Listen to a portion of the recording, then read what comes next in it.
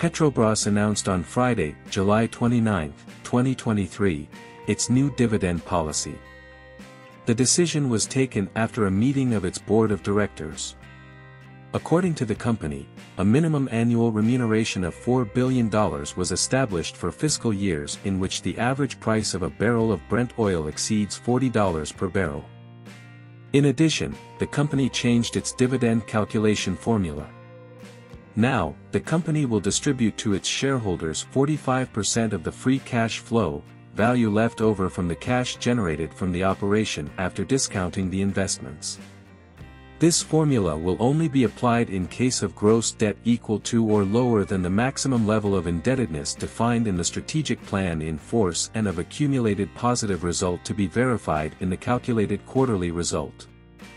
According to Petrobras, this formula will be applied based on the results obtained in each quarter.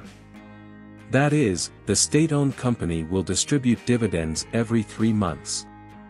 Until then, the state-owned company used another formula, created during the administration of Roberto Castello Branco.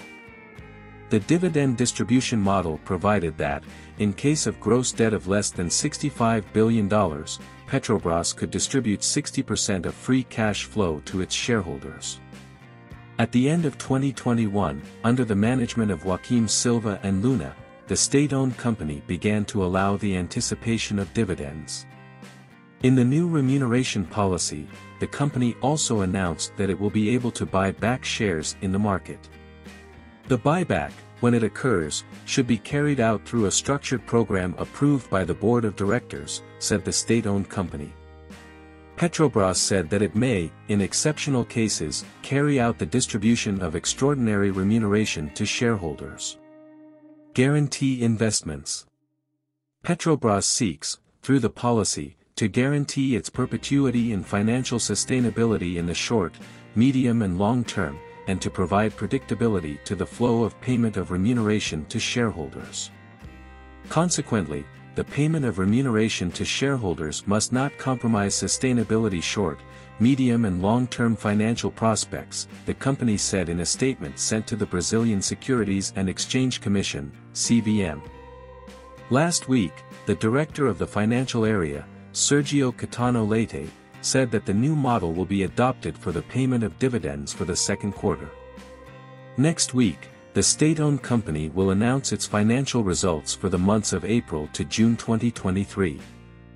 Upon taking over the company, Jean-Paul Prats indicated that Petrobras would have a new guideline for defining prices and a new regime for sharing profits with investors. The purpose of this measure is to free up space for the company to invest again. In recent weeks, Petrobras created a working group of 11 people, which includes representatives from the financial, legal, tax and governance areas to review the model. Leite highlighted that the new format is in line with what is practiced by other oil companies. In May, Petrobras Board of Directors approved the payment of approximately $5 billion in dividends for the first quarter.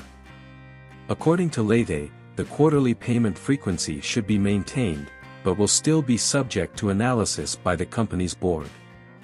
The study on the new model will be completed this month. In 2022, Petrobras was appointed as the second largest dividend payer in the world, according to the Global Dividend Index by manager Janice Henderson. The company distributed $21.7 billion. This policy, which helped to attract investors in the past, is the target of criticism from the current management, which considers that it is necessary to increase investments not only in the pre-salt layer but also in other areas, including renewable energies. In a recent interview, Prats stated that the change in dividends would not be crazy. But he pointed out that Petrobras is a safe company, a transatlantic. And he said at the time that investors looking for security are conservative and accept lower returns.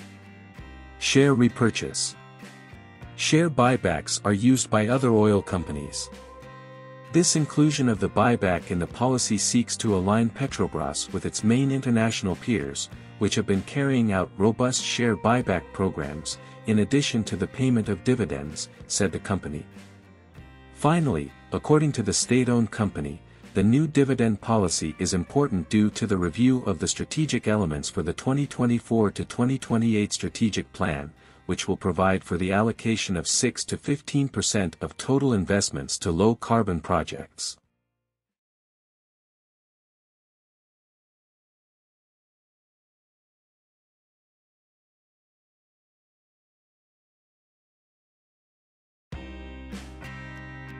I invite you to watch our videos about the pre-salt layer and the history of Petrobras.